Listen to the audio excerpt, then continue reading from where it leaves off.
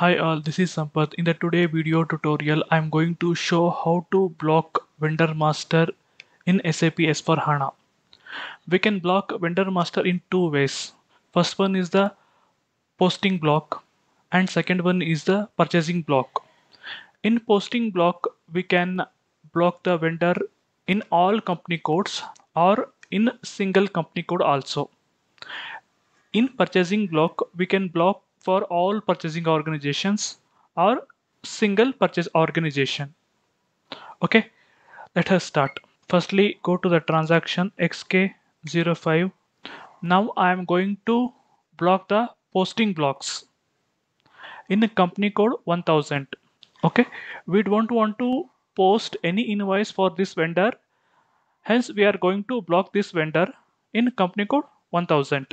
Just press enter key.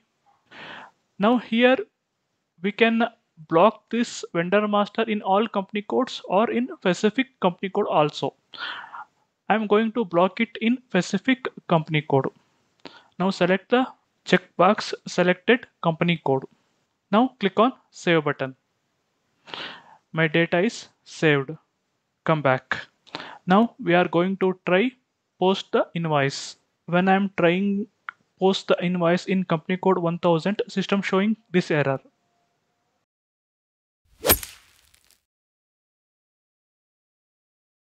Now I don't want to create the purchase orders from particular vendor. How can I block that vendor to create purchase order? Go to the transaction code XK05, press enter key, enter the vendor master and purchasing organization, press enter key, scroll down little bit. So here we have the two blocks. First one is the overall block. We can block to create purchase order in all purchasing organizations, or we can block in particular purchasing organization. I'm going to block it in particular purchasing organization.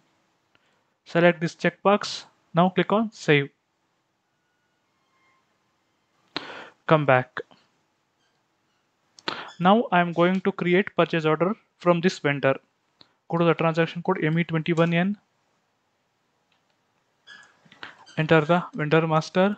Press enter key. Yes, system showing this error. Supplier blocked for purchase organization 1000. That's it today video tutorial. Please subscribe my YouTube channel. Thank you.